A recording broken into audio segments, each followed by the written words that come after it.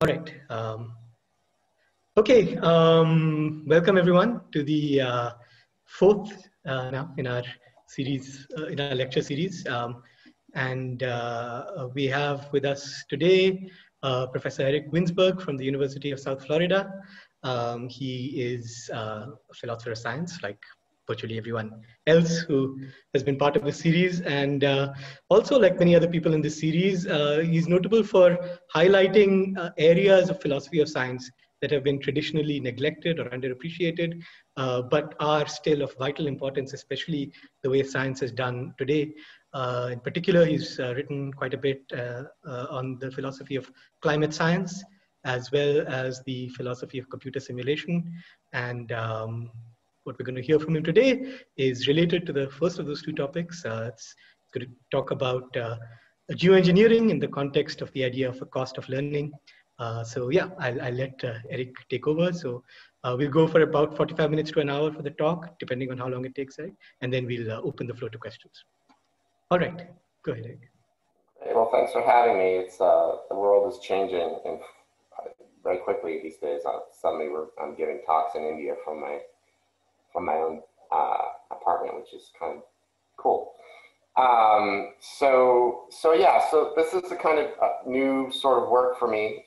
Most of my work in my career has been pretty straightforwardly sort of standard epistemology of science. So Tarun is right that I've always looked at areas of science that I thought were understudied by philosophy of science, but most of my work has been sort of ordinary in the sense of just being epistemological. And this is sort of new work for me in that it's a kind of crossover between epistemology and ethics of science. So good. So the question is whether what one's attitude ought to be towards engaging in research into geoengineering, but also just sort of thinking about overall what the right framework is for thinking about whether there are areas of scientific research that we ought to discourage.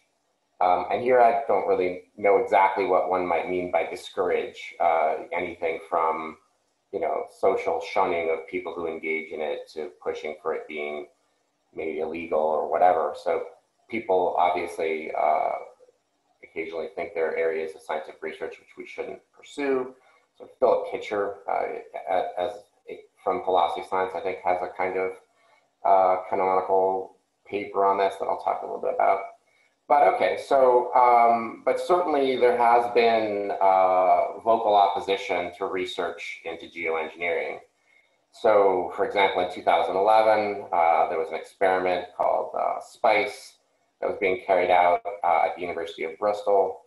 They were hoping to figure out what some of the properties of certain kinds of aerosols that you might spray into the stratosphere might be. And there was quite a bit of opposition to this experiment being carried out. So a letter was sent to Britain's climate minister, it was signed by many environmental groups. They claimed that the experiment violated the Convention on Biological Diversity, which was kind of a strange, since this was, I take it the Convention on Biological Diversity was meant to be about genetic engineering and that kind of stuff. But in 2010, the CBD did seem to place a taboo on geoengineering implementations and seemed to maybe put some restrictions on even research into that kind of activity. More recently, so for example, Cambridge University this year announced the opening of something they call the Center for Climate Repair as part of their university's Carbon Neutral Futures Initiative. And the center does research into a variety of so-called engineering technologies, including the somewhat considerably less controversial carbon capture, which I'll talk about in a sec, but also solar radiation management, which is quite a bit more controversial. So the response to that has not been particularly positive. Patrick Daly, I noticed, just happened to notice this, the Global Science Environment Correspondent for Agence France Presse, tweeted that the center is, quote, a tremendous waste of time and money, that toes the fossil fuel lobby's line. He described solar radiation management as a batshit crazy idea. It's a bit like setting fire to your house and then trying to put it out by turning on the air conditioning. Says, I don't think these are terribly unusual sorts of remarks about solar radiation management. Some environmental groups think that this kind of research is being advanced on behalf of the fossil fuel companies and an attempt to, quote, shift policy norms so that previously unthinkable notions and activities like solar radiation management might attempt to become more mainstream and acceptable. And so there's a group called the Geoengineering Monitor that is sort of has this as their main agenda to raise awareness about this kind of research and oppose it. So they say, right, this much we know, geoengineering techniques do nothing to address the root causes of climate change, and evidence points to a high likelihood that rather than improving the climate, they will make things worse. Okay, so there were lots of people out there, the point is, who think it's a bad idea. Solar radiation management's a bad idea. It's like, you know, it's batshit crazy. It's like turning on the air conditioning to put out the fire in your house. But more importantly, they seem to think that even investigating the possibility of this is intrinsically bad. It's either going to just, I'll say a little bit more about this as we go. But the sort of two main concerns seem to be, one, that doing the research will kind of normalize people's attitudes towards this so that when it comes time to deciding whether to do it or not, they'll be inured to how crazy it is. And the second being that it will encourage us to continue your business as usual. As far as emissions and all that, and will discourage us from seeking more sensible mitigation policies. Okay, so I said I would say a little bit about this paper by Kitcher, which I think goes back to the early 2000s. And Kitcher's test case was a paper about opposition to the sociobiology study group at Harvard. So this was a thing that happened, I think, in the early 80s. Stephen Gould and Richard Lewontin, who were colleagues of E.O. Wilson, who had just written a book on sociobiology. And Gould and Lewontin, wrote this letter that was open letter. They were all colleagues at Harvard. And Gould and Lewontin said that Wilson's study group was doing things that were not good for society. That Wilson was in essence an enemy of the people. And it's not hard, I think, to see commonalities between the kind of letter that Gould and Lewontin wrote and the kinds of things that you see people like the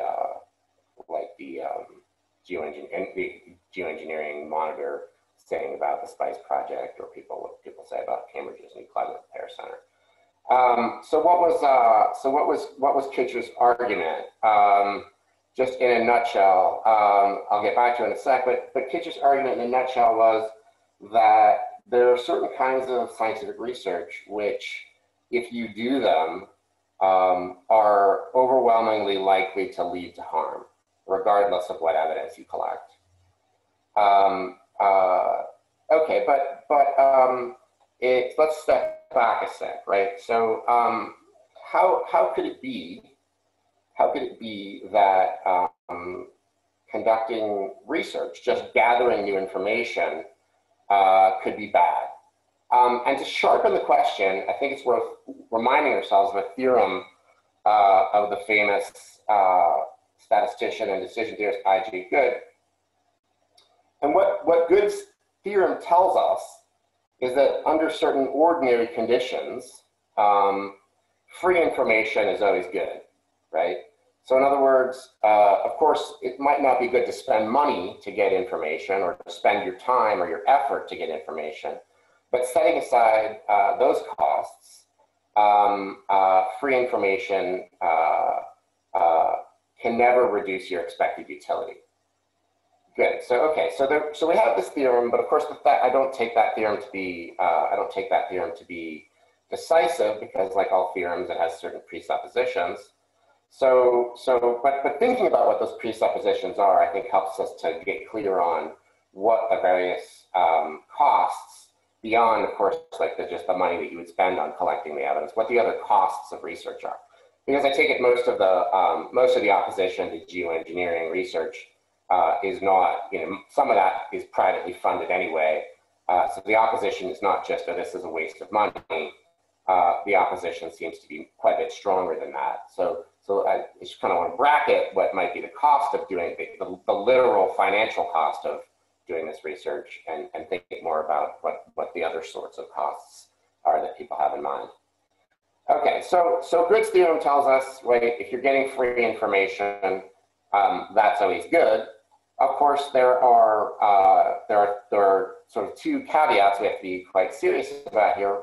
One is that in addition to the straightforward financial costs of gathering evidence, there could be negative externalities associated with gathering information that aren't associated with their direct financial cost, right? For example, and I take this as the most obvious and glaring one in the case of certain kinds of scientific research, you might in revealing to other people that you're willing to collect the evidence, you might cause some unwanted actions by other people, right?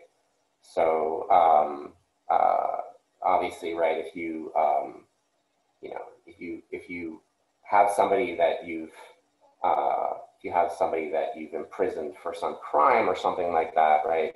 If you then start to gather new evidence about the crime, you've now signaled maybe that your judicial procedure that put them in jail in the first place was not as reliable as you thought it would be. So there are various ways in which by allowing other people to see that you're collecting evidence, you could be signaling things to them about yourself that you might not want to signal, and they could have negative effects. So that's one way in which Good's theorem might not apply, right? Because the costs of research aren't limited merely to their financial costs. There could also be signaling costs. And the second is that there might be a condition of Good's theorem that does not apply. So what's, to my mind, the most important condition for Good's theorem to apply is what he called, and is sometimes called in the literature, reflection. Okay, so this is a kind of a decision theory condition, and it says something like the following. In order for Good's theorem to apply, it must be that the person evaluating the expected utility of conducting research is the one whose credences will be used when conditionalizing on the new information, and the one whose utilities will be in play when it's decided what to do with the information.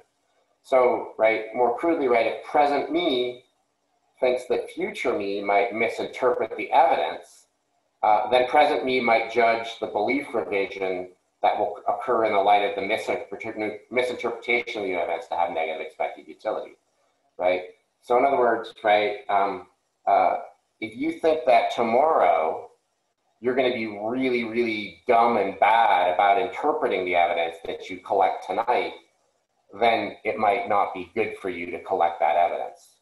Right? It's only if you assume that you're going to have the same credences and likelihoods tomorrow that you do today that Good's theorem says that it can't ever be bad for you to get new information. But of course, that's all just in an individual context. In a group context, it also means that if I'm worried that the people with whom I need to coordinate my future decisions won't interpret my new information in a manner in which I agree, then gathering new information might reduce my expected utility more severely than its prima facie cost would suggest. And I take it this is, though Kitcher doesn't mention Good's theorem or talk about it exactly this way, I take it his argument is basically that there is a failure of reflection in the case of research into the biological origins of inequality. Okay, so Kitcher is interested in the question of, well, should we be allowed to conduct research? Because in fact, this is what Lewitton and Gould were accusing Wilson of engaging in, although I'm not sure if that was entirely a fair accusation, but set that aside. What Kitcher is here concerned about is research into the biological origins of various kinds of economic inequality. So in other words, right, looking into the question of whether members of certain underrepresented groups, whether they be genders or racial groups, whether there are biological origins of their underrepresentation in various economic activities or activities of social prestige of whatever kind, right? And Kitcher's argument went something like this, right? He said, look, we're a fundamentally racist and sexist society. And so if we gather evidence that, for example, you know, women are less good at leadership, or African Americans are less good at math, or whatever sort of silly hypothesis like that you might entertain, Kitcher says if we were to gather evidence for that, we're such a fundamentally sexist and racist society that the evidence in favor of a hypothesis like that will be overestimated, regardless of what the strength of it is. So if the evidence comes in showing, you know, if the evidence comes in sort of very strongly showing that there isn't such biological origin, we'll just ignore it. And if weak evidence comes in showing that there is such a biological origin of inequality, everyone will be like, oh yes, you see, we knew it all along. All this economic inequality is grounded in biology. And then Kitcher also says, right, most people already sort of pretend that they don't believe that these hypotheses are true, but act in sexist and racist ways anyway. So convincing them that there is no such biological origin isn't likely to help people. But if you somehow raise evidence that convinces people that there is the biological origin, then they're likely to behave worse, to behave in ways that harm underrepresented groups more. So in other words, right, Kitcher's saying, look, no matter how the chips fall, research into biological origins of inequality is just overwhelmingly likely to hurt people and has a very low probability of helping people. And I think he thinks in part, right, this is because we should think this because we should understand that, you know, we sophisticated discussers of this question, we should understand that the unsophisticated masses out there don't share our predispositions to evaluate evidence, and so Good's theorem fails, right? Reflection fails. We think that the new evidence is likely to persuade other people in a way that it wouldn't persuade us, and that there's a tremendous bias there towards convincing them that there will be harm. Convincing them that there is a biological origin of inequality, which obviously causes harm if people falsely believe it. Okay, so I think we can sort of think similarly about the expected utility of research into geoengineering and ask whether it's negative. So I'm sort of mostly persuaded by Kitcher's argument about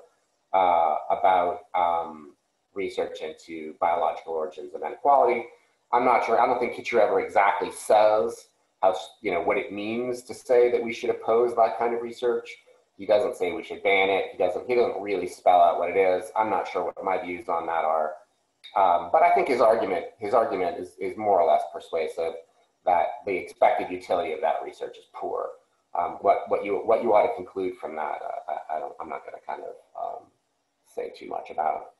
Okay, so is the research into geoengineering negative? I don't think there's probably a general answer to that question. There are too many different kinds of geoengineering. There are too many strategies. Considerations for each of them are going to be different. So what are some geoengineering strategies? So the IPCC sort of defines geoengineering as technical efforts to stabilize the climate system by direct intervention in the energy balance of the Earth for reducing global warming. Royal Society defines it as deliberate large-scale manipulation of the planetary environment to counteract anthropogenic climate change. A lot of people sort of view it as a middle road between mitigation, right, which is usually defined as attempts to reduce emissions in the first place, and adaptation, which is, building seawalls or doing whatever you need to do to adapt to a changing climate. So it's somewhere in between, because it's not really adaptation. You're not adapting to, say, let's say, rising sea levels. You're trying to prevent the rising sea levels, but you're not doing it by mitigation. You're not doing it by reducing emissions. You're doing it by somehow allowing the emissions to increase and then doing something to the planet to counteract that. Okay, so one method of doing this, which is, I think, probably not terribly controversial, that's a little bit controversial when it counts as geoengineering, and that's carbon dioxide removal, right? So the idea is burn all the fossil fuels, or burn more fossil fuels than would otherwise be acceptable, and then somehow figure out a way of pulling that carbon dioxide back out of the atmosphere and sequestering it somewhere. There's a sense in which that's geoengineering, but it's complicated because it's a little bit closer to mitigation than maybe other kinds of geoengineering. So I'm really not going to talk about carbon dioxide removal here. I don't think there are too many people who are opposed to research into carbon dioxide removal. It's substantially less controversial. Another kind of strategy is what's known as Earth radiation management, right? So we all know the central problem of climate change is that we have certain amount of solar radiation coming in, and having there be too much carbon dioxide in the atmosphere reduces the amount of radiation that escapes the planet, right? Because carbon dioxide is kind of like a blanket that we're putting around the planet. And so, right, the sort of more obvious thing to do would be to figure out a way of counterbalancing the sort of blanket that we're putting around the planet with carbon dioxide by removing other existing blankets that are on the planet. And so there are various ideas of this. Maybe you could disperse cirrus clouds over the polar regions by seeding them with ice crystals. And I'm also not really going to talk about Earth radiation management, in part because it's, I think, quite a bit more speculative at this point. Although it is more directly, obviously, addressed at dealing with the kind of climate change we're causing, because we're causing the climate change by putting the blanket. So maybe you remove a little bit of the blanket elsewhere. Okay, but what I'm sort of more interested in here is the most controversial kind of geoengineering strategy, which is solar radiation management. And the idea there is that since carbon dioxide is reducing the amount of outgoing radiation, maybe we could counterbalance that by in some way blocking some of the incoming radiation that comes from the sun. And there are a variety of methods people have talked about for doing this. You could plant very reflective, so-called high albedo crops. You could clear forests that are blocking the albedo of fields of snow. There's something called marine cloud brightening, where you somehow make the marine clouds more reflective by spraying them with a mist of seawater. You can paint roads and roofs white. I mean, there are crazy kind of science fiction stories about putting giant mirrors and orbit around the Earth. But I think the solar radiation management strategy that sort of people think is both not too far science fiction-y, and also likely to have a substantial impact, right? So, the high albedo crops, painting roads white, not so science fiction-y, but probably not so effective. Giant mirrors in space, probably effective, but a little bit too science fiction-y. Stratospheric aerosol injection, the idea there is, we know, for example, that in 1991, when Mount Pinatubo erupted and sent quite a bit of ash into the stratosphere, that it cooled the climate substantially over the next 12 months. And so the idea of stratospheric aerosol injection is to do something like that deliberately, to like on a systematic, ongoing basis, figure out a way of injecting aerosols into the stratosphere, usually the idea is sulfates, that would just reflect back more of the sun's radiation back into space. And the hope then would be that that would partially or entirely cancel out the warming effect of having too much carbon dioxide in the atmosphere. Okay, so why do I think this is the best test case for thinking about this? It's generally regarded to have the highest cooling capacity of any of the strategies I've talked about. It's generally considered to be likely to be cheap to implement. I've seen estimates that like we could probably do this for $10 billion a year. It's not too science fiction-y, but it's something we can do with existing technologies. So those are sort of its like positives, and then its negatives, which I think make it a good case study for thinking about restricting research. There's an enormous amount, I think, of uncertainty about what its total effect will be, right? And here, the obvious problem here, of course, is that because you are, rather than getting rid of the warming of the blocking of outgoing radiation, you're balancing that out by blocking off the incoming radiation. It's extremely unlikely that you're going to be able to exactly cancel out all the effects of global warming, right? So when we think about global warming, we don't usually even use that phrase anymore, right? We now usually use the phrase climate change, in part to emphasize the fact that it's not just the warming that we're worried. It's not just the average warming of the planet we're worried about.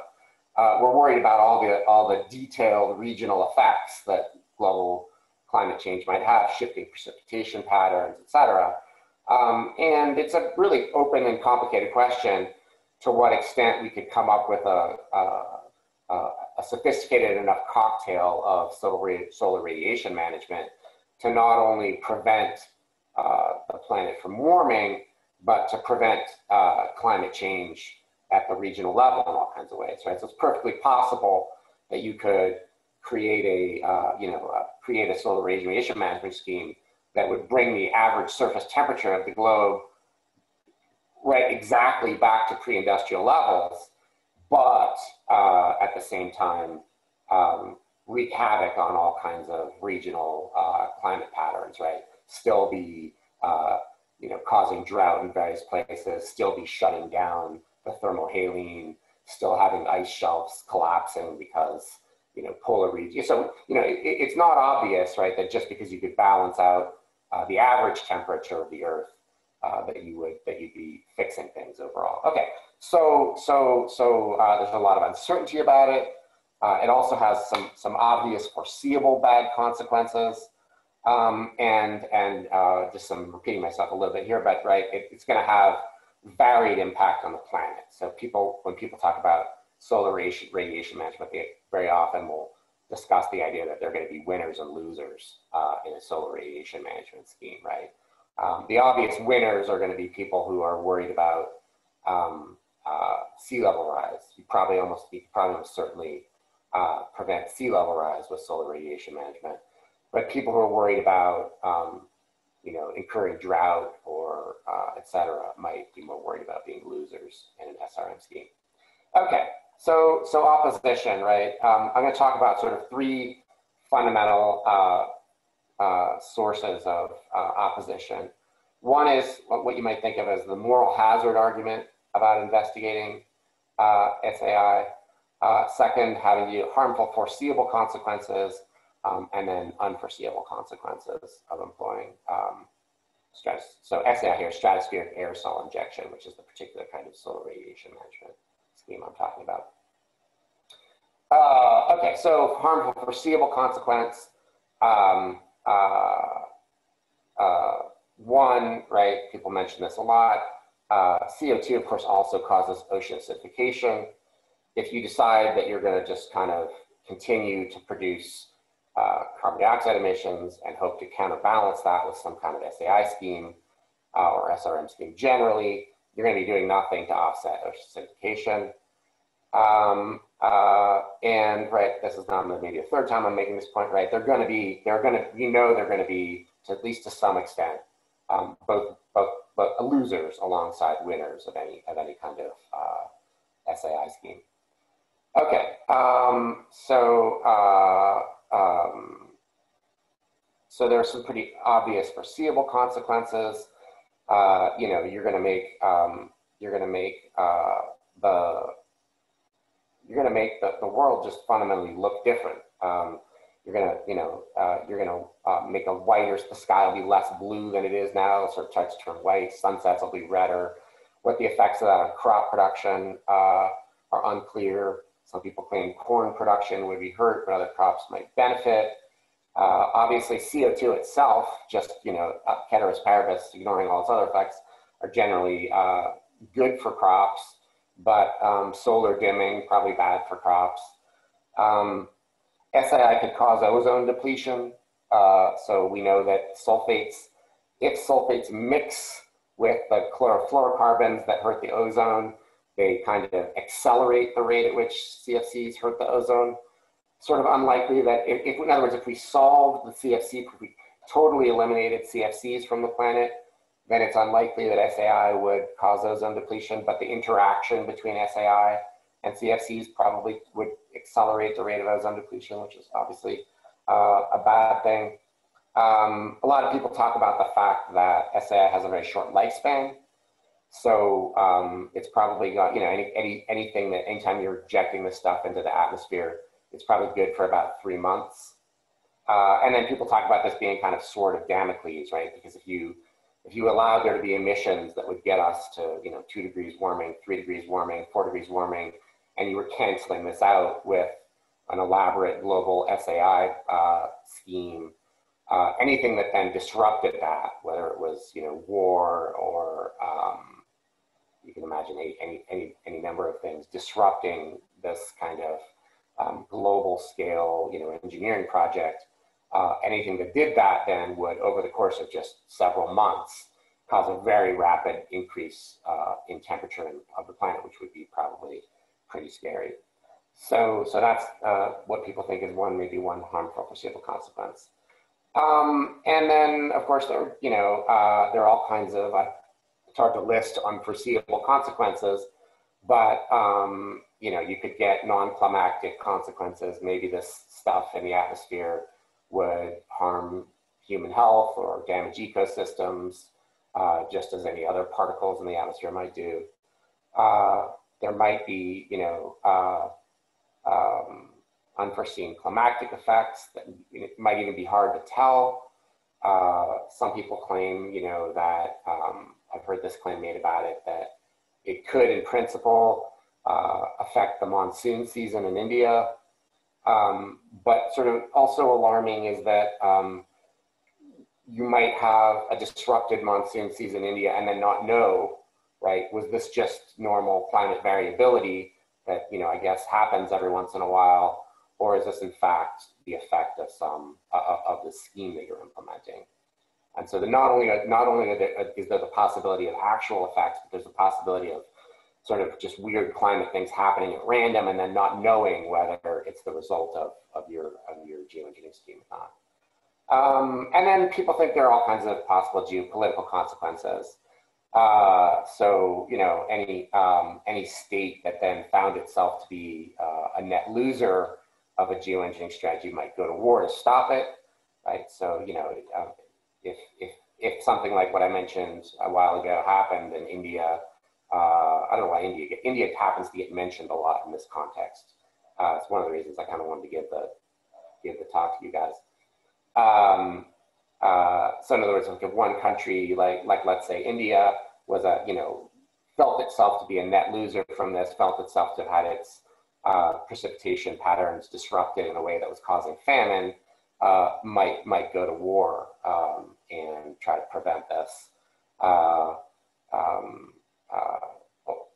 Either because it actually is a net loser or just because it thinks it's a net loser. And then some people claim that you could use a well-researched SAI strategy as a weapon.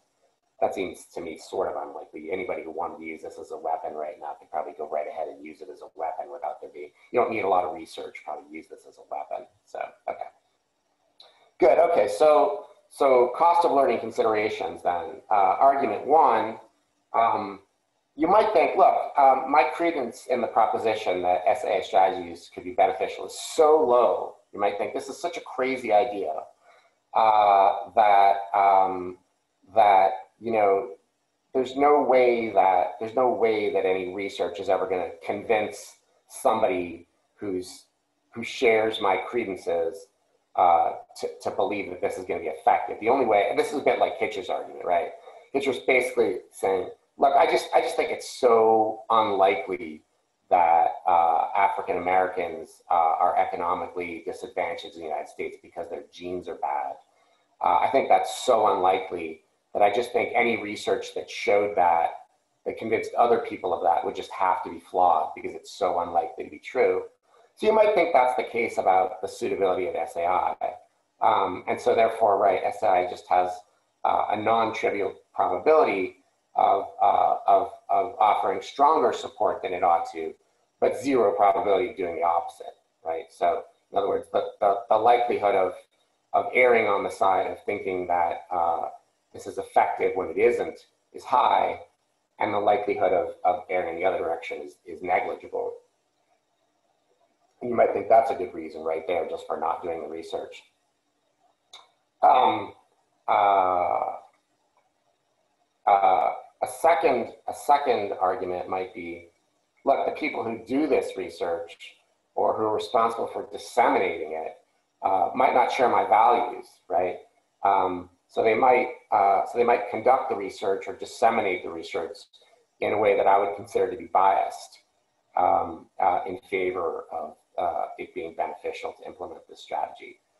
So that may be another reason. You might think, look, yeah, no, it's fine. You know, I don't really have an exactly, you know, super low prior on this working, but you know, my values are such that some of the things I think are foreseeable negative consequences are worse than what other people who'd be evaluating as evidence think it might be. Okay, good. So let's talk about this biased reporting idea, and this is a pretty commonly leveled accusation. I'm told by various people that some of this is just wildly overstated, but in any case, this is a view people have. Whether it's true or not, I don't have a firm opinion about.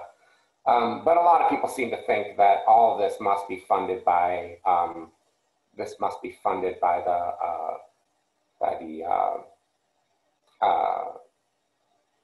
you know, petro energy industry. And so these are people who are strongly biased in favor of convincing people that geoengineering can work. They don't really care whether it gets implemented in the future or not. They just want people to think that it will work, and so then they'll be more happy to continue to burn fossil fuels, which is, of course, since these are fossil fuel companies, they're right. So they say this is just quoting Geoengineering Monitor here. More than a limited scientific experiment, the geoengineers appear to have a different agenda to slowly build mainstream legitimacy for large-scale experiments that ultimately lead to the deployment of solar geoengineering. They claim that some of the key players here are like ExxonMobil and Shell. Okay, so in any case, right? I'm not claiming to adjudicate the question of whether this is true or not, but here's what does seem to definitely be true. It's pretty well documented that when scientific research is sponsored or funded by industry players who have a financial interest in having the research come out in a particular way, then it tends to be more likely to come out in a way that favors industry players. This is a familiar result from toxicology. studies concerning the toxic properties of low doses, for example, of bisphenol A, seem to have been strongly affected by who was funding the research. Most of the research that was publicly funded found that bisphenol was a carcinogen, and most of it that was privately funded by industries that used bisphenol found that it was non-toxic. So this is not super surprising at all. People have interests. When they have interests, it tends to affect the outcome of their scientific research. Okay, but you might wonder then, what the best solution to that is. If you kind of look at the philosophy of science literature on bias in research, I find rather persuasive the argument that the best antidote to bias in scientific research is what Torsten Wilholt calls conventional methodological standards. So for example, in the bisphenol case, what was going on if you went and looked at what enabled the industry-sponsored research to strongly favor the conclusion that bisphenol was not toxic, is that they were using estrogen in sensitive rats, and bisphenol is toxic because it mimics estrogen. There's nothing sort of, there's not some obvious God-given scientific rule that says you shouldn't use estrogen in sensitive rats if you're doing a toxicology study. But there is now as a result of this, there is now a recognized methodological convention, which is that if you're studying a potential toxic agent that mimics the hormonal system of an organism, you better not use an organism that's resistant to that hormonal pathway. So Wilholt says, look, one of the things we learned from this episode is conventional methodological standards are really important, and they're one of the best ways of mitigating bias in scientific research.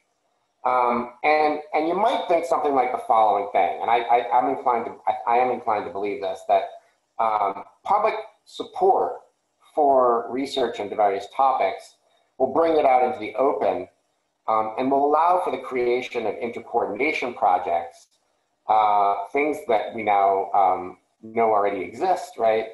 Intercoordination projects allow for the establishment of conventional standards, which can, in my opinion, I think, reduce the possibility of bias in scientific research.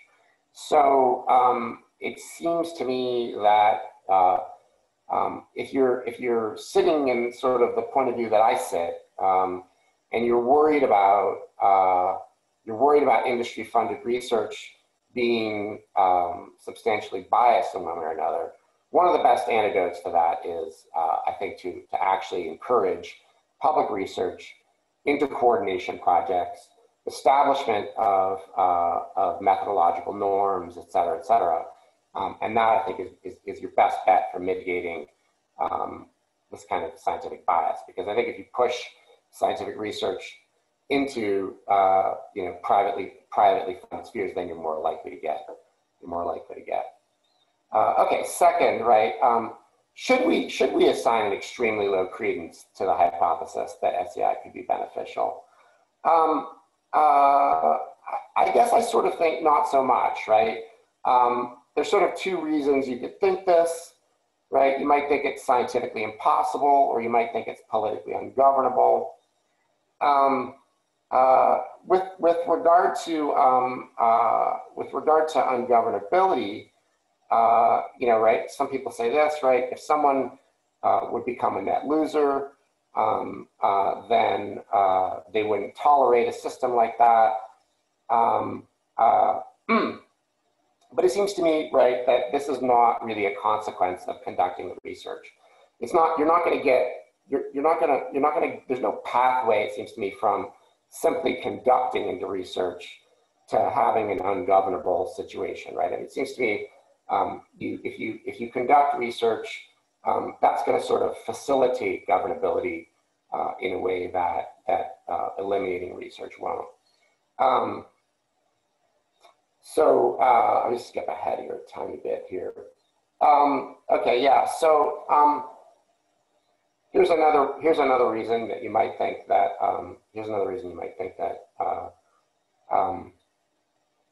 that the research is extremely unlikely to be to have a positive utility, and that's, you might think it's just so unlikely to have beneficial consequences. And here I think one has to sort of in order to think about whether you think that the strategy is likely to be usable or not, you have to have, I think, an attitude about what I would call climate pessimism or climate optimism, right? In other words, you might think, look, and I think this is probably right, solar radiation management is almost certainly going to have some substantial negative consequences, right? I think it's extremely unlikely that we're ever going to devise a solar radiation management scheme that has no negative consequences. But if you're sort of deciding what, right now, your prior on this ought to be, vis-a-vis whether it's ever going to be something we would want to do or not, you have to have a pretty clear attitude about how bad you think things are likely to get, even under the best mitigation scheme you think is going to happen. So I think if you're kind of, and I unfortunately, I think I tend to lean a little bit more towards the climate pessimism side. I think we're probably going to end up with some pretty negative consequences of climate change. And so it seems to me that it's not as crazily unlikely as maybe some other people think that this is going to at some point look like not such a bad balance, right? Yeah, it's going to have these negative consequences, but we're going to have so much harm on the other side too, that maybe it's not a terrible idea. Okay, so if you think there's some non-trivial probability that it'll deliver some benefit, you might think that in virtue of your degree of climate pessimism. Okay, what about some of the externalities of this stuff? Good. So I do think there's some good sociological historical evidence that scientific research brings about possibilities for governance.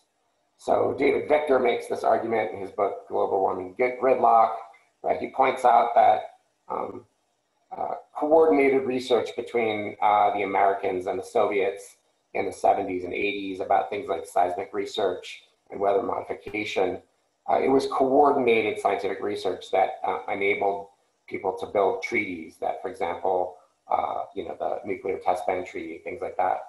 So the idea is that when states think that there are reliable bodies of experts, they're more likely to enter into workable international treaties.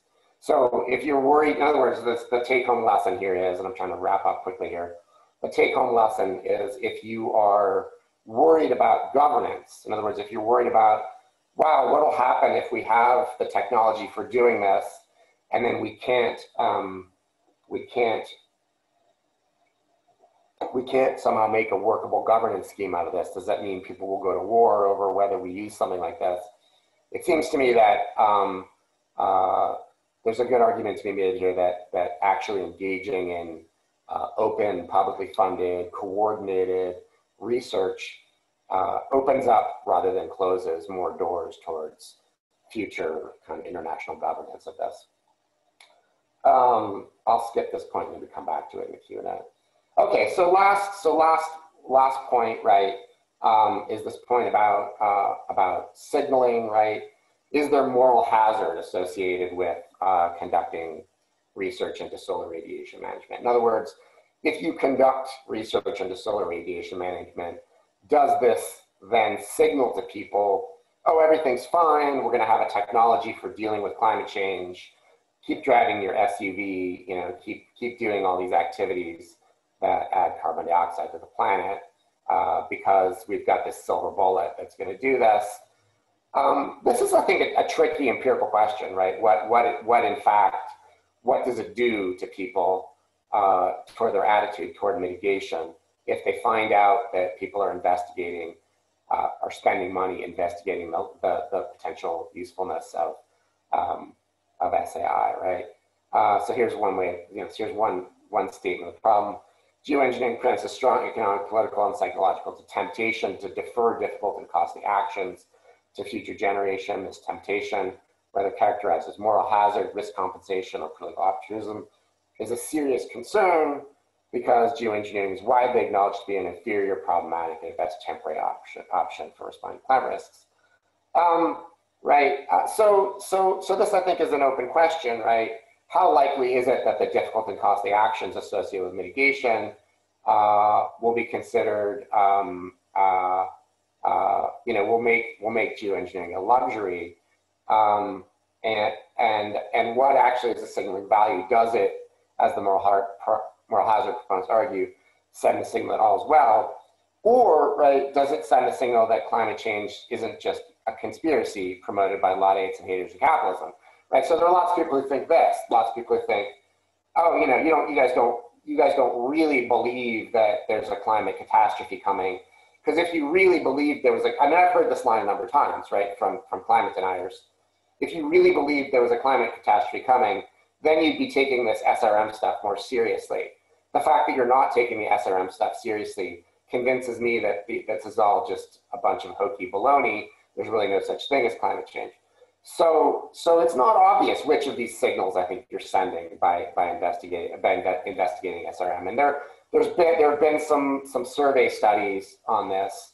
If you look at my paper, I cite a few of them at the end of the paper, but I don't find them particularly decisive. And if anything, I think they probably lean a little bit more towards the second thing here, that people take the signaling value of this kind of stuff to be to increase their sense of alarm in climate change.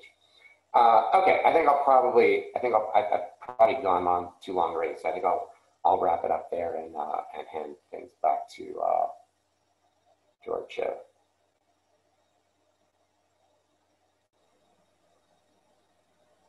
Okay, thanks a lot, Eric. That was really useful talk, and so I don't think I've mastered the Zoom talk yet. It's a difficult adjustment. Yeah. I think you did fine. Yeah, I don't think there was any major issue with the talk. Yeah. Okay, so now I'll open the floor to questions. Just like before, if you have a question, please use the raise hand function in the participants window of Zoom, and I'll come to you. And please hold off on multiple questions. Just raise your hand multiple times if you have multiple questions rather than asking them all at once. Are there any immediate questions? Okay, maybe while people contemplate the talk a little bit and think of questions, let me begin by asking a question that I had. I'm a little unsure how to locate this within the kind of scheme you've given. But one potential, I think it's a kind of signaling concern one might have about certain forms of research, is that the research is conducted in a kind of social or political environment where the fact that this is a topic being taken seriously sends the wrong kind of signal, right? So one might have that kind of concern about research into racial or gender differences, biological differences, that the issue, the main issue with it is that there's some kind of commitment you make to your citizens in a democratic society, or your co-citizens in a democratic society, where even sort of thinking that anything can come off this idea of fundamental biological difference is itself a kind of abrogation of that agreement, whatever the likelihood may be of that actually being true, right? That there's some kind of implicit agreement that you're not going to be treating citizens as just their biology or something like that. And I mean, I think the force of that argument is less strong when it comes to SRM, but I think maybe one could still make this argument, and perhaps it hinges on this question: to what extent would SRM, in some sense, change the nature, or if SRM research was actually successful, and it turned out that it could actually change the nature of international climate discourse away from the even kind of mildly cooperative form of discourse we currently have towards a discourse where really powerful states could just take control of climate action without having to have any kind of consensual um, understanding with other states. And so the very act of embarking on that kind of research at a large scale might be sending a kind of signal of disrespect for certain kind of international democratic conventions or something along those lines. And that might be the signal one worries about, right? Good. So thanks. That's a good question. I think I talk about. I think in the paper I do kind of touch on this issue. So look, obviously there are two ways SRM could go, right? One of them is the one that the sort of the very negative version you're talking about. So for example, a number of people have pointed out that the United States and Saudi Arabia are probably overwhelmingly likely to be winners in an SRM scheme. We're both petrochemical producers. We're both net fossil fuel producers. Saudi Arabia, obviously, in a massive way. We're both primarily concerned about sea level rise as a consequence of climate change more than other things. I mean, right? So Saudi Arabia doesn't really produce any food. They buy all their food. We produce a lot of food, but we're probably pretty resilient to various kinds of precipitation changes. We're a large country. We have a very efficient and mechanized food production system. So the U.S. and Saudi Arabia are probably net winners, regardless of what we come to learn about SRM. And so you might think, like, one way this goes is, we say, screw the rest of the world. This works for us. We have a pretty powerful, ability to protect something like this from people who don't like it. And so we're just going to do it. Now, sure, right? That's not a world that I want to live in, right? Where that kind of. But I guess what one wants to ask then is, what are the ways in which one mitigates that outcome? And that's a tricky social science question, I think. But I guess I'm mildly persuaded. So part of the problem with this paper is I'm only mildly persuaded of almost anything. But I think it's a hard question. I don't really know what to think about it. But I'm mildly persuaded that well-funded, coordinated, internationally cooperative research promotes the likelihood of that outcome not happening. In other words, I think I'm mildly persuaded that that kind of research is more likely to bring us to a world where this gets decided in a cooperative international way. I think if you oppose this research, you're not going to stop it. You're gonna, you're not going to prevent. So I mean, there was just a meeting in Switzerland, I think in March or February of this year, where they tried to set up an international ban of this kind of research, and lo and behold, the United States and Saudi Arabia both blocked it. So I think you're not going to succeed at that. You're not going to succeed at preventing countries like that from if they really want to do this just by blocking the research.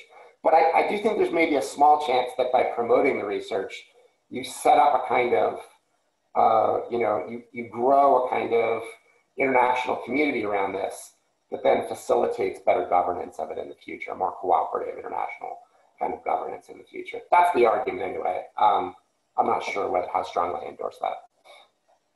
Okay, yeah, maybe I'll come back to that at the end of the questions, but let me move on to the other questions that are currently being asked. Mr. Prakash Thanabal has a question. Please go ahead. Please unmute your mic. You're muted currently. Are you there? Okay, maybe he's not there at the moment. Parjanya, go ahead. Okay. So I just read an article a couple of days ago. I'm sure more people here have read it about how the the 1.5 degree Celsius temperature growth target is supposed to be temporarily crossed by 2024 because of a variability loop between the climate and El Nino, the El Nino oscillation. Would it sort of be would this be a suitable avenue to sort of use this sort of a strategy for I use it as a testing ground for that sort of strategy? That, we're not trying, we're using it in a small scale issue, and you said it might have sort of foreseeable foreseeable consequences which relate to climate variability, but could it be used as a small scale sort of method to control smaller loops, feedback loops, instead of using it as, or at least envisioning it as sort of a silver bullet for a large scale climate mitigation tactic? Yeah, that's a good question. So I think a couple of things worth saying here. I'm not sure I have a great answer, but a couple of things worth saying. So one is, I mean, the kind of research that people are presently opposing is way smaller scale than what you're talking about. So like the SPICE project, I mean, they were just going to send a couple of balloons up into the air and spray some of this stuff just to make some measurements and see, how exactly, like what would a good nozzle look like? How do you spray this stuff such that it creates the right chemical reactions that you're hoping to have? So I mean, nobody's talking at this point about actually trying to figure out what happens at a planetary scale. As far as like internal variability, right? I mean, the worry is that so look, there's a couple of ways of thinking about how SRM would work. I think often people think about it, it's like, what's this thing we'll do? We'll just set up a system and we'll spray it up there, and then we'll get the effect that we want, and we'll go home. And then there's another sort of way of thinking about it where it's really much more of a control theory problem, right? Where this is the way one researcher sort of explains to me. It's like, you check into a hotel and you don't know how, you don't really know how the shower works. And you're trying to figure out how to make it be the temperature you like. You don't endlessly study the system and try to predict that. You stick your hand in and you kind of adjust it back and forth until you get the right temperature you want. And I said, oh yeah, that's great. But sometimes like these showers in hotel rooms, they take so long to respond to your movement of the handle that it's like almost impossible to do that. You think you find the temperature, you get in it, and then 5 minutes later you're getting scalded because there's a 5-minute delay on that. And I think unfortunately that's kind of how the climate system is. It responds slowly. It's like a shower that's kind of all the time, fluctuating in temperature, partly for El Nino reasons that we can predict, but then also for other reasons that we can't predict.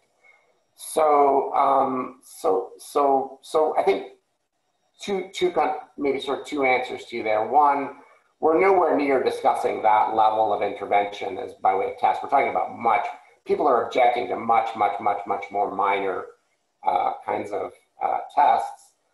And then the second is internal variability is super complicated in the climate. I think it's going to be one of the most difficult things about any solar radiation management scheme is going to be getting, like again in that hotel analogy, right? Figuring out like, did the water just get hotter because I turned the handle a little bit to the left, or is it just wildly fluctuating on me, right? And just to think about how hard it would be to to find the right handle setting on your shower in a hotel you weren't used to, if that temperature is kind of fluctuating on you all the time. I think it's one of the things that makes the whole idea less plausible than it might otherwise be. I don't know if that really got at your question, but that's about all I had to say about it. So. Okay, thanks, Parjanya. Prakash Dhanabal, are you here? Yes, yeah. Yeah, go ahead. Yeah. Okay, 1 second. Okay, all right. My concerns are actually kind of methodological.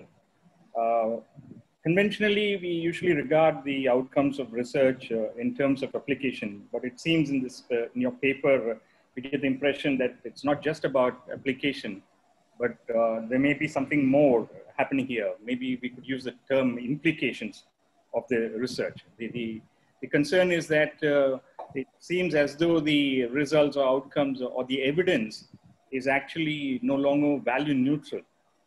So it doesn't automatically get applied. So I was just wondering whether this is your paper is a call for a newer method of justification.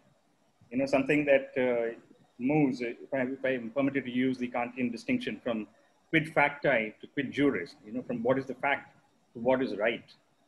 So this kind of. Yeah. So I think I think in general you've hit on something that I find to be a general theme in philosophy of science that I find particularly interesting, right? So you're absolutely right. Normally, the sort of standard thing is like, should we have done research into the atomic bomb? Because if you do it, then you get atomic bombs, and atomic bombs are probably mostly bad, and right. But there's no actual dovetailing there of ethical and epistemological questions, right? In that standard argument, it's you're just assuming that people will find they'll either find the truth or they won't about what works for making an atomic bomb, and then the question is, do we want to know those truths or not, right? And some people would say those are truths you don't want to know. And yeah, no, I think what I like about this topic is that it's not, I'm not an ethicist. I got interested in climate science. Climate science has obvious ethical implications, but where my sort of intellectual juices get flowing is when those then sort of bounce back on each other, and the ethical and epistemological issues get sort of interestingly intertwined in the way they are here. So it's not just a question of, are these truths we don't want to know? It's a question of like, is the nature of the research here such that there's going to be such a complicated interplay between what we want to believe, what we think we ought to do, and how the evidence is going to get evaluated. So that's why this is a talk that fits the theme of this series, right? This, I think, is not just a talk about ethics. This is a talk about evidence. At least I hope it is. Does that kind of get? Yeah. Okay. Okay. Yeah. Thank you. So thanks for that question. I think to me, that's what makes this stuff super interesting. Okay. Thanks a lot. Don, go ahead with your question. Hi. Thanks, Eric, for that wonderful talk. So one of the features of SRM and climate change research in general is that it sort of has this feature of being a very long-term project. It's risky long-term project. And of course, where we have to come up with actions without being very certain. And so, I mean, I'll tell you the context in which I'm asking this question. I'm a bit familiar with Lara Buchak's work on risk and climate science. And one of the things which she employs when it comes to such projects, long-term risky projects, is to advocate for a faith-based approach. But the difference here is, of course, unlike that approach, we don't have a high degree of probability in the hypothesis. So it's not easy for us to take that faith. But one similarity that I see, and which I did not notice in your talk, was in SRM research, would we, I mean, you didn't seem to touch upon the issue of wavering evidence. Because one of the aspects which Uchak talks about is, look, once we take a faith-based approach, it's going to be epistemically good way to proceed with our projects, given the wavering nature of it. Of course, there are different aspects of it, but so in our case, when it comes to SRM research with wavering, I mean, first of all, is there a possibility of this wavering evidence such that it can bear on anything that you say? And secondly, if that is a possibility, then how is it that you might want to proceed with such wavering? So you broke up maybe a couple of crucial moments there for me. So you were saying wavering, there's a problem of wavering evidence? Yeah, so I mean, it could be either positive or negative. So sometimes experiments can prove that, okay, maybe SRM research or in any of the different specific experiments I'm talking about can give positive evidence which can affect public perception in whatever way, reported in whatever way. But sometimes it might go in the other direction as well. So that is what I mean by wavering evidence. Yeah. Okay. Good. And so then, what am I supposed to worry? What's supposed to be the worry exactly? So if you have wavering evidence, is it that your arguments will benefit, or is it that something else needs to be done? I see. I mean, I expect there would be wavering evidence. I suppose one would hope that.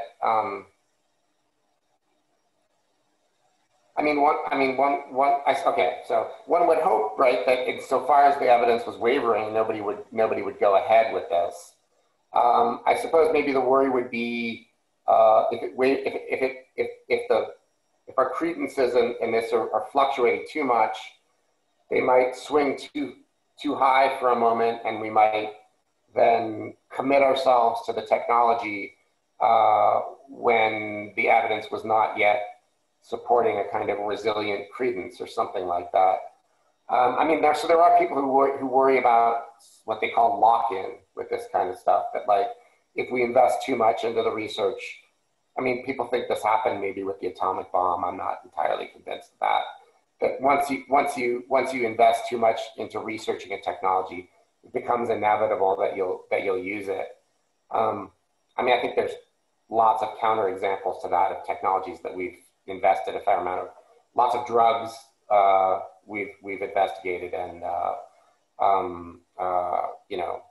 I mean, so some people are worried about, for example, this Oxford coronavirus vaccine. They're worried about the fact that we've already started manufacturing it in advance of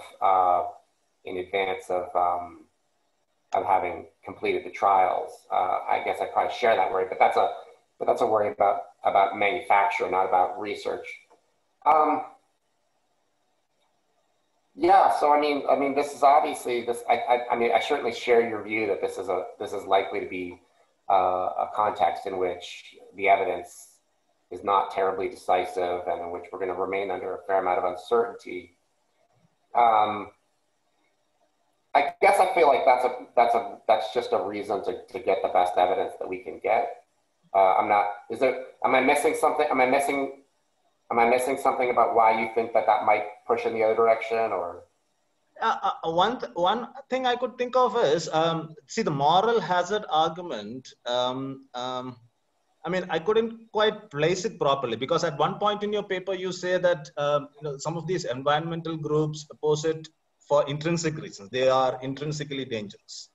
Right. But your overall strategy seems to be consequentialist, to say that, look, we go ahead with research norms, and that should give us the kind of utility calculations which would persuade research in SRM. So when it comes to those intrinsic dangers, would such approaches have an advantage or disadvantage? I don't know. Yeah, I mean, I think I think this is what I was sort of getting at when I said a lot of this just depends on your degree of climate pessimism or optimism. I think if you're sufficiently optimistic about mitigation being successful, those considerations become more powerful than if, like me, you're not quite that optimistic.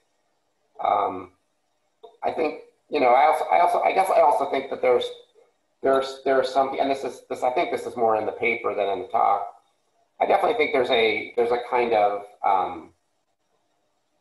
there's a kind of strand of at least in the United States, but probably more widespread than that. There's a kind of strand of thinking which says, techno fixes are always bad. There's a kind of, some people have just a kind of deep fundamental aversion to techno fixes, which is a kind of, usually pejorative expression. Techno fixes of harms that humans are causing in the environment, that you should just always get to the root cause of the harm and not try to somehow fix it. And I guess I don't have quite as strong of a commitment to that kind of way of thinking as other people do. I think if we can fix problems, I don't have a sort of metaphysical opposition to that strategy or whatever. Yeah. All right. Thank you. Okay. Thanks a lot, Don. Darshi, go ahead. You're muted. Yeah. Eric, thank you very much. Very good paper. You and I shared something you probably don't know about. We got PhD from the same university in different departments. Okay. maybe Noretta is the only one who's there from my time. Noretta, I saw Noretta not that long ago. Anyway, so maybe 5 or 6 years ago. Yeah. And then I apologize for not reading your paper. I'm always pushing everybody read the paper and come. So I have a very general question, maybe a little off track, but I didn't see some hands are there now. So I'll speed it up. Okay, so I got like some people are making a sort of a categorical argument, almost a priori, that any geoengineering, should not be done. So I don't know how serious that is, but I have a real problem, some problem with that from just point of view of what kind of reasoning is going on, because you mentioned climate repair. So if you're doing research on climate repair, let me just give the analogy first. Neil Armstrong, they went to the moon and accidentally he left, some radioactive stuff there, okay? And he comes back. And now, there were people against going, you're going to the moon, there's religious people, all kinds of people saying we shouldn't be interfering. And now if you send a mission back to bring that radioactive thing back, I don't see how anybody could say that that was not correct, okay? So when you think climate repair, if the climate repair is for the damage caused by humans, right, caused by nuclear waste, all kinds of things, and if we can, then if the research on climate repair is to repair that, so how are we interfering with climate change in that case? This is my question. Well, I mean, I guess I'll play devil's advocate for a sec, right? I guess what these people would say is that's just a propaganda term. You're not actually repairing it. You're not going to the moon to get the radioactive material. You're sending some more radioactive material to the moon and hoping that it'll cancel out the other radioactive material or something like that, right? But having said that, I tend to be somewhat impatient with people who think that there's a kind of obvious a priori answer to this, that somehow so I mean, it's just, yeah, so I think, like I said before, I think there's some people who just are intrinsically opposed to techno fixes. They think, they have that expression, it's a pejorative term to them. They think it's always bad. I don't share that. I'm a little impatient with that. I'm even more impatient with, I think, some people who sometimes think that the real problem with something like a geoengineering strategy is that it will give humans a sense of hubris that we won't learn a lesson, you know, from, and it's like they almost want the damage, you know, they almost want a catastrophe so that humans will learn a lesson about, you know, the bad things that we did in the last century or something. I mean, nobody comes right out and says that, but you sometimes detect that. I'm basically impatient with people who don't want to just kind of really weigh the evidence carefully and not just be kind of dogmatically opposed. So I think it sounds like we more or less agree on that. But I do think a lot of people would say, yeah, that word climate repair, that's propaganda. It's not really repair. It's canceling out, and canceling out is not the same thing. It's not going to really be canceling out, so it's not really the same thing at all as repair.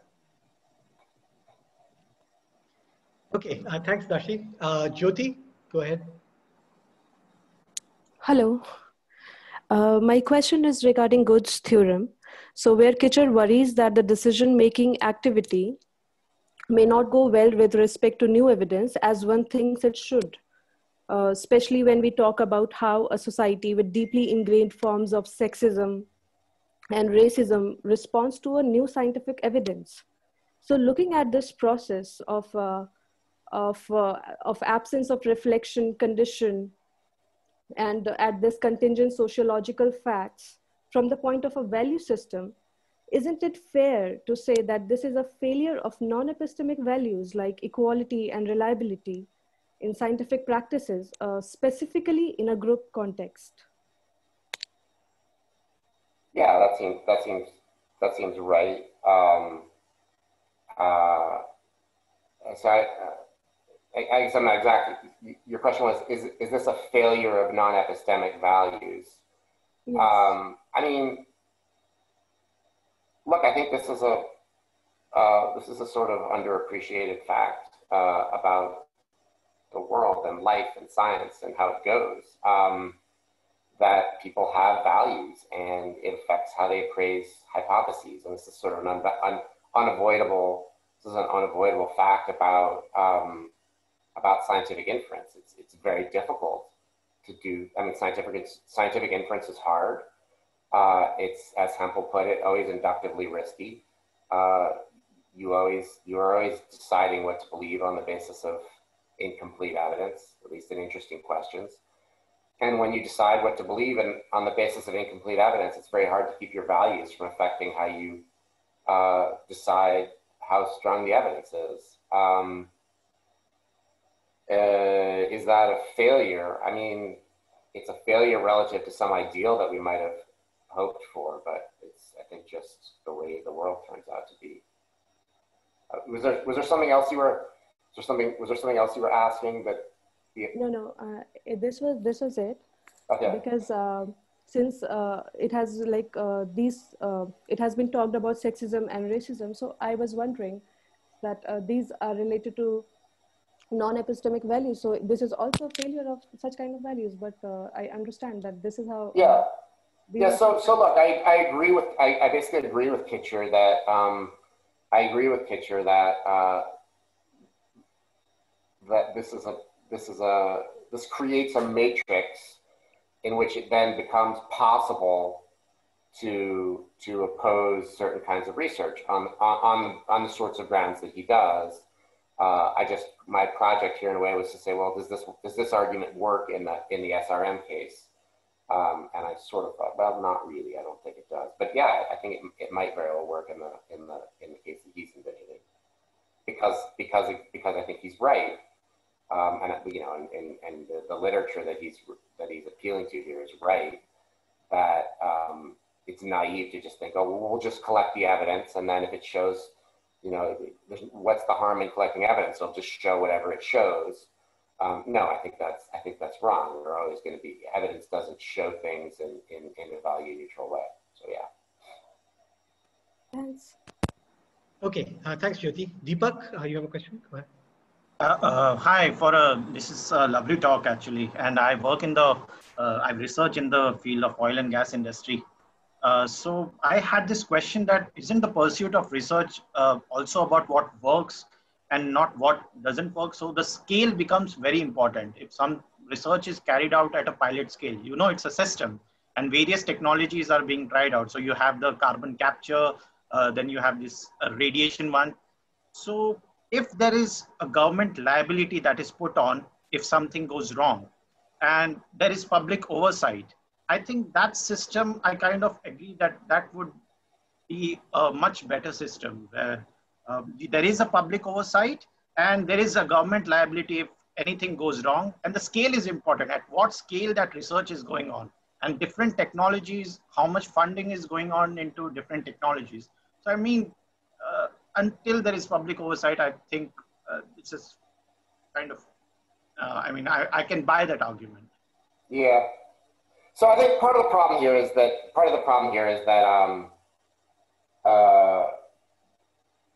what people's real oppositions are, and then what arguments they make that they think might be effective aren't the same, right? So I think people who oppose this research, they oppose it for the reasons that I said, right? They think it causes moral hazard. They think that it might create lock-in. They think that it, et cetera, et cetera. Of course, right, when the rubber meets the road, they want like the Spice Project, they wanted to block it on the grounds that it violated the Convention on Biodiversity. And so then they have to say that, oh, this actual experiment, you can't oppose something as violating the Convention on Biological Diversity by saying it causes moral hazard. You have to say, oh, this actual physical experiment might harm biodiversity.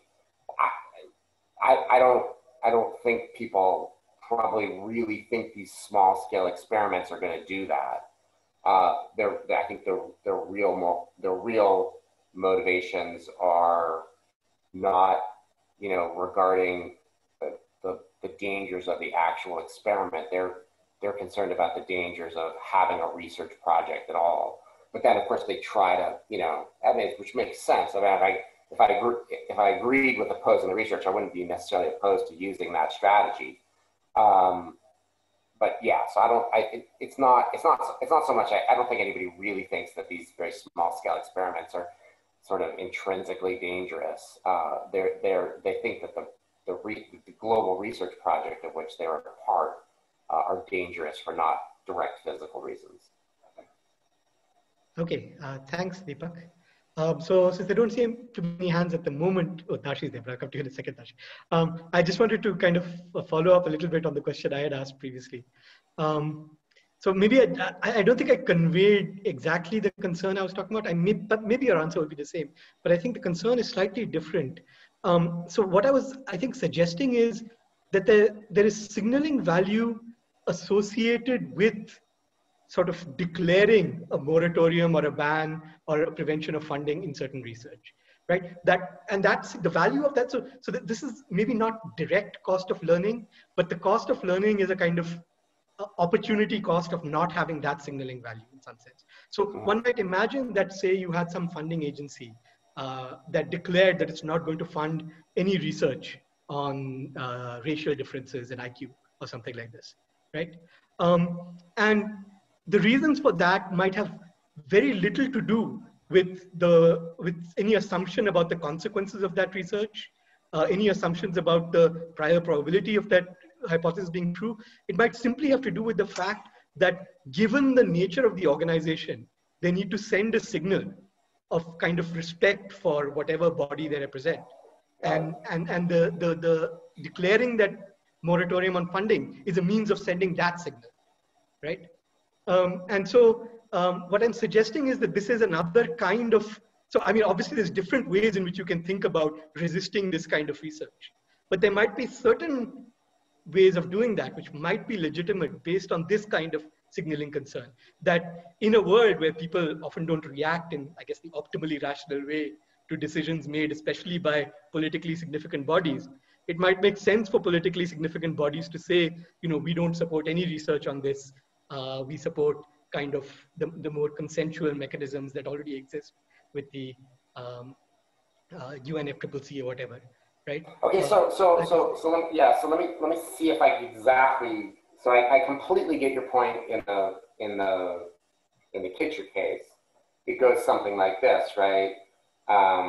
If I'm a funding agency and I believe in sort of fundamental respect of all humans, I might think that there's a positive value in just saying, no, I'm not funding this garbage. The very idea of this kind of crap is so fundamentally at odds with respect, equal respect for all human beings, that I'm not going to miss an opportunity to put my foot down and say, we don't truck in this. And then I take it, I thought so what's this, I thought you were suggesting that the comparable thing here is, right, the analogous thing to fundamental equal respect of all human beings was respect for international governance and respect for right. So I guess what I was trying to say in my first answer, and which I'm still maybe trying to say now, is I don't quite get how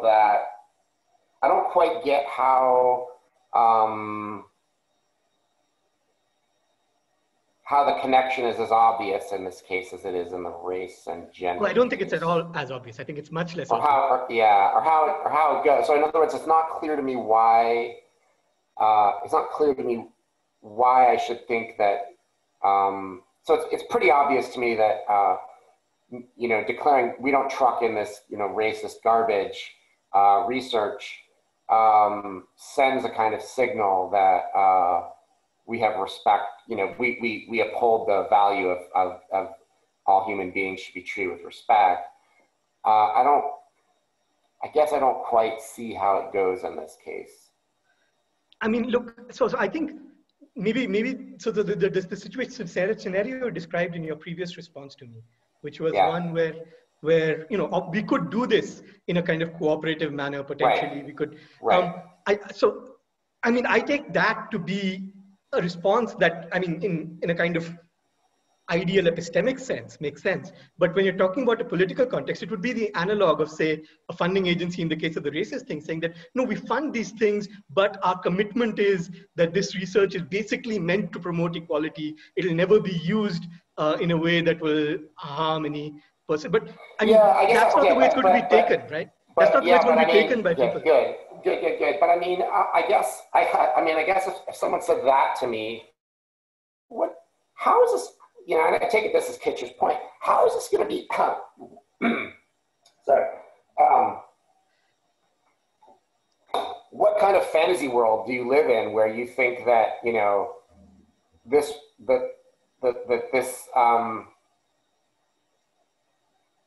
does anything other than diminish our fundamental respect for human beings?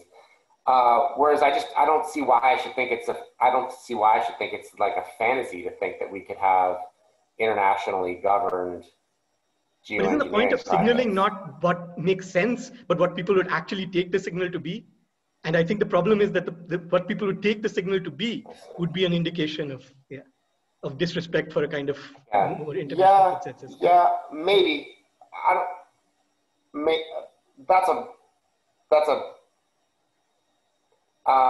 That seems to me a very plausible claim in the race case, race and gender case, and I'm not terribly. I don't know. It's an empirical question. Look. It certainly seems. So it certainly seems to be that some people have this reaction, right? Some people think. Some people seem to have the reaction that since such a system would obviously have winners and losers, it could never be internationally cooperative. And so the very idea of looking into it signals a disregard for kind of international cooperation. So there's complicated question of like, should they believe that, or does it not matter if they should believe that as long as they do believe it? But then I need to know how many people believe that, and yeah, I mean, okay, so I think I see your point a little bit better now. Okay. All right, yeah, I mean, it's worth thinking about. I don't really know what more to say. Yeah, I agree. It's not at all clear that. Yeah. Okay, Mr. Prakash Thanabal has a question. Please go ahead. Yeah, I'm again probably extending my previous question, but I really was wondering whether I'm actually curious whether this the kind of problematics that you've raised in your paper is peculiar to global warming or climate change. What I have in mind is that is there some assumption that that global problems require global solutions? Now, and so I'm kind of trying to see if this kind of problem would apply to other fields. For example, right now when the pandemic is going on, we have similar concerns with the vaccine trials. So I'm really thinking if there is some issue about the match of the tools to the domain. So in this sense, like you are actually looking in terms of the failure of local or small scale solutions. And so you automatically need to presuppose some kind of a cosmopolitan ethics so that even before we consider what the solutions would be. So the vaccine trials is not entirely obvious to me why it would fit the kind of thinking I'm doing here, but I think one case that definitely does fit the kind of thinking here, because I was, until the pandemic hit in March, I was visiting the Institute for Practical Ethics at UCSD, which is mostly funded by the Indian car company, Tata. And it's funded by them because one of the things they work on is this mosquito stuff, gene drive efforts to eradicate the kinds of mosquitoes that transmit malaria. And that has, I think, very, very, very similar kinds of considerations. It gets opposition on the same grounds. It's supported by people on the same sorts of grounds. Could you say a little bit maybe about what you think is going on with the vaccine trials? Yeah, but my real concern is whether you need to be looking at alternative paradigms of research. Basically, I was only giving that as an analogy, broad analogy. Mm-hmm. But because you're dealing with in climate change, you're dealing with a global issue. So speaking in terms of reliability and validity may not be sufficient. And so I'm thinking if even the paradigm of scientific research needs to look at alternatives such as systems-based research or dynamics, and then communities of practice approaches. Would that in any way solve the issues that you brought up in this case? And then the issue that it may, like somebody else brought it up, it is a failure of non-epistemic value. So if we accept that argument, and then maybe in these in this kind of situations, we kind of have some constraints that there must be some kind of a cosmopolitan kind of an ethic that needs to be presupposed before we even look at technical issues. Which is not the way we usually think in terms of other fields. I mean, so no, I think so I think we're probably going to face more and more research questions like this that tap into cosmopolitan, international, require international governance, etc., where different agents around the globe are going to have different interests. Yeah. I guess I'm generally persuaded that these things best work in parallel. I think it's hard to just kind of sit down at the table internationally and decide a priori in advance what's best for the planet. I think this is most likely to go best if this happens in tandem. If we develop an international body of scientists who who have who develop some trust from the global populace, and you can then help us to I just don't think you can get good agreement of international governance in the absence of a body of scientists who can then say, look, here's what we think, and here's what, you know, we have among us are representatives from the United States and India and Europe and China, and this is what we've all agreed is true. I just think you're just more likely to reach international governance in a situation like that than where you just say, like, hey, before we even look into any of this, we all need to sit down at the table and decide, you know, what's in the best interest of the world. I mean, state agents aren't likely to reach agreements under ignorance like that. I just don't think they are. Thank you. Okay, Darshi, go ahead. Darshi, are you there? Yeah, coming.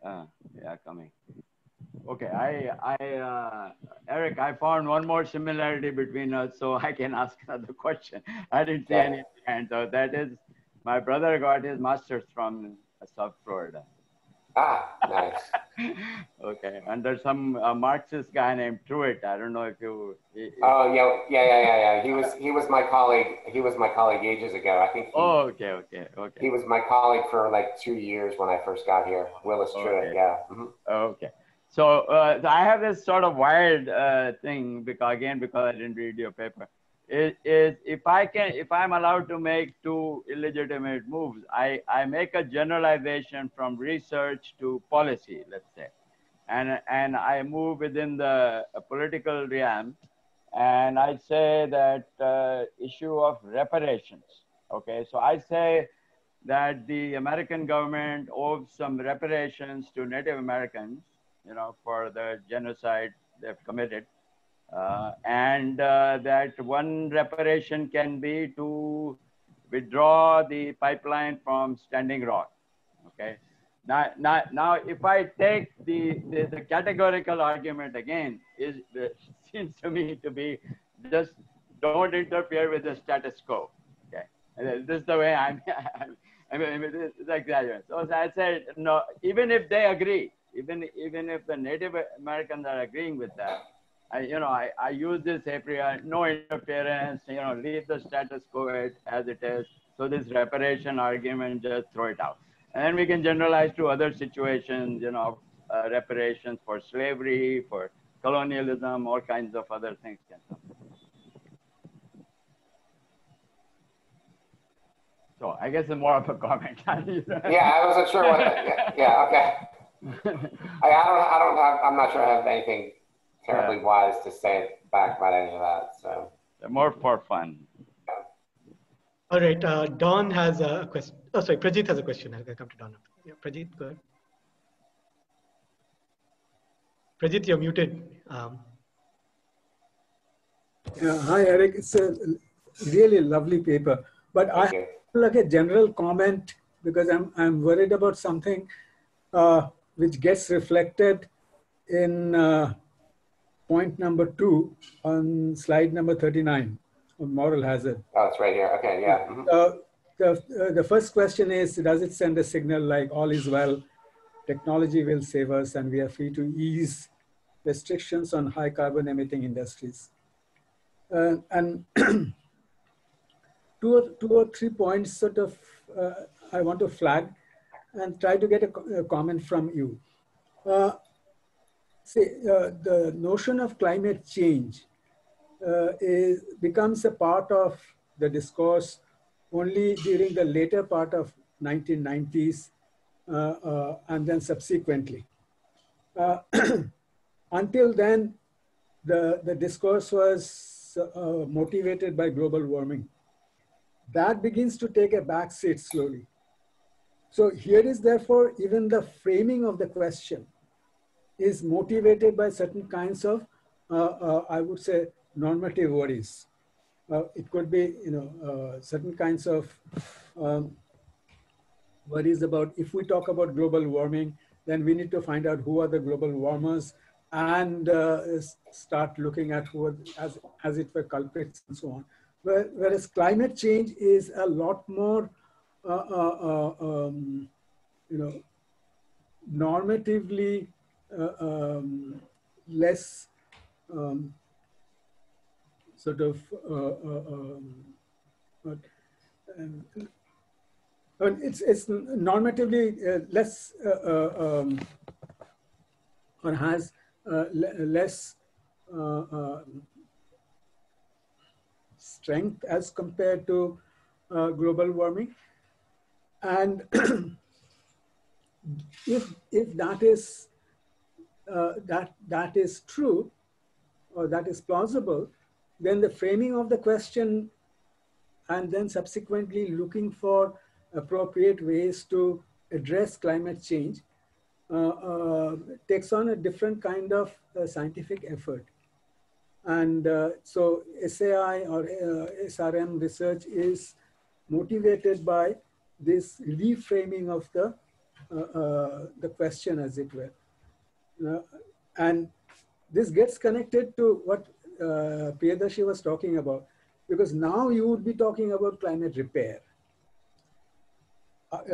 Earlier, you wouldn't be talking about climate repair, but now you would. And therefore,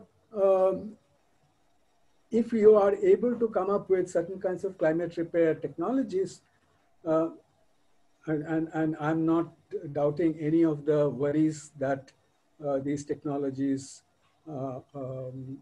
throw up, and as you have very lucidly brought it out. But then it brings out a normative feature that, which is the second part of your of the sentence of the first signaling. We are free to ease restrictions on high carbon emitting industries. So therefore, we are no more morally responsible for what we had done earlier. So now the question then is that, is it the case that whenever, if we want to take up an SAI research, SRM research or whatever, the values associated with reframing of the question get involved in pursuing this new research? Or put it another way, do the values associated with the earlier framing of the questions get jettisoned? And therefore, it gives rise to a certain kinds of problem. And it gets connected to what Tarun was earlier mentioning, that here is a funding agency who says, look, I'm not going to fund anything that sort of talks about race and IQ and so on and so forth. Because for me, the individuals, human beings are, in some sense primary. They are the basis of all moral concerns. So I'm not going to do any kind of funding of research which brings about certain kinds of divisions among human beings at large. I don't know whether Tarun meant it that way, but I read him or interpreted his point in this way.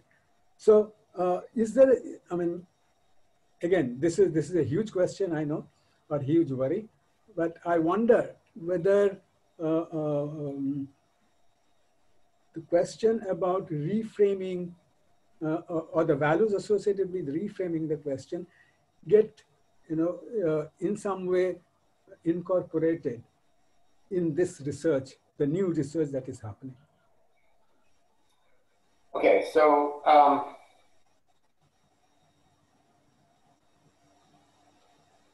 maybe this isn't terrible. I didn't quite understand the claim that going from global warming to climate change was a kind of moral reframing. I always thought of that just as more a way of changing the emphasis on what the expected harms are.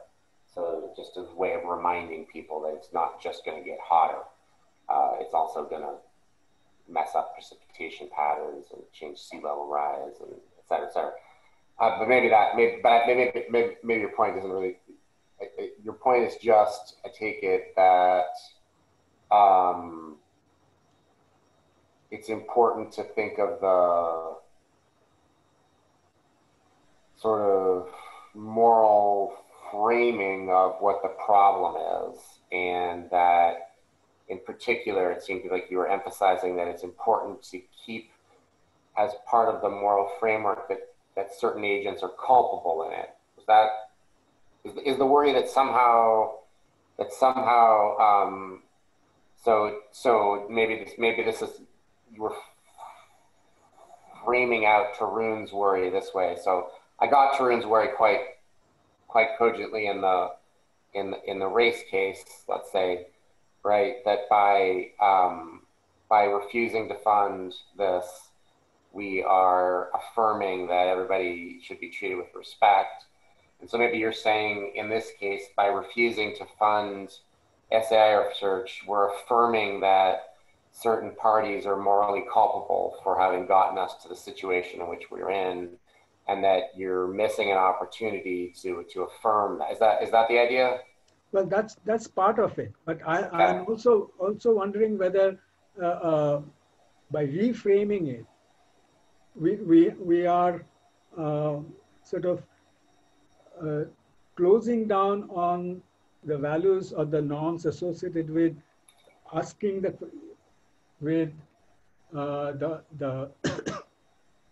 effort that went in asking the question as, is there global warming and what caused global warming, and the research associated with figuring out what caused global warming, and the research associated with how to mitigate global warming. So. Right. So this was my worry. Yeah, I mean, I take it this is all predicated on the idea that we know what's caused and is continuing to cause global warming. It partially, I suppose, the bigger, the worry that people usually have is that somehow we're signaling that mitigation might be impossible, and it might be. I don't know. So, yeah, I guess I don't quite get what is being reframed here exactly, but anyway, yeah, I'm not sure what else to say back. Okay, so I think we have time for one more question. Don has a question. Go ahead. Yeah, so I was looking at how you positioned your arguments, by looking at Kitcher and commenting on Kitcher. You said, I mean, his empirical claims, they don't have an analog in the what you're looking at, which is SR. And then later on, you go on to show what are the kind of empirical questions which matter, which is the ungovernability and something else. I think it was about scientific possibility. Yeah. So I was wondering whether, I mean, are there any lessons in the way you approach to, showcase the way in which you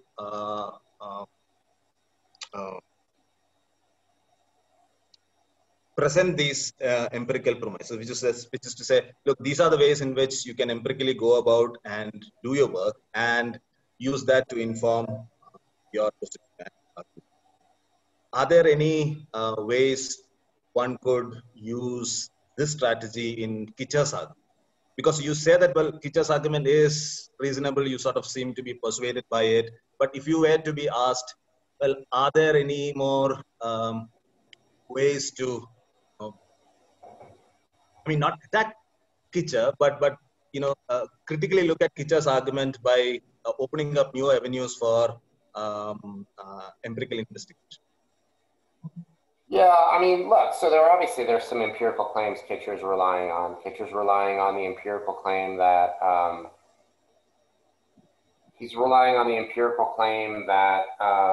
people are unlikely to take evidence seriously that suggests that there are no fundamental differences, but that they are likely to take evidence seriously that there are differences. Yeah. He's relying on the empirical premise that people are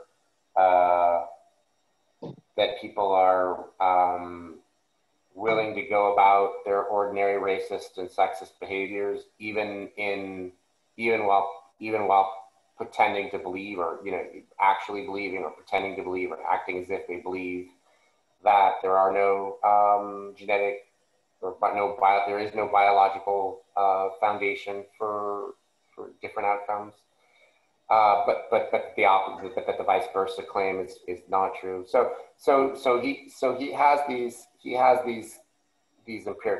empirical premises for sure.